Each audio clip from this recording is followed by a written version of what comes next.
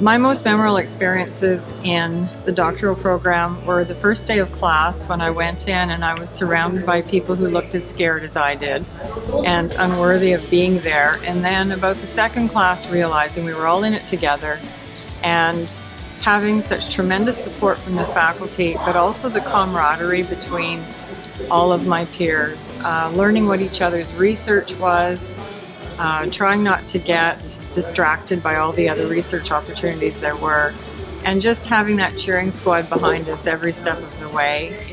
And I think part of the area that I enjoyed the most was the coursework at the very beginning with a cohort of 14.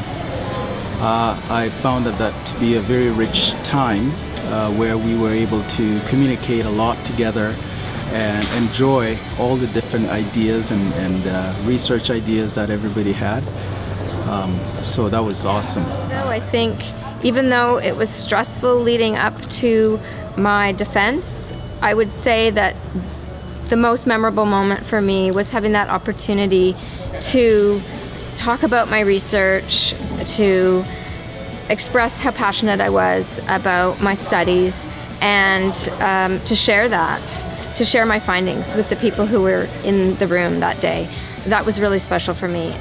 There are many things I loved about the program. I really loved my cohort, and when I finished being in classwork, I missed them very much.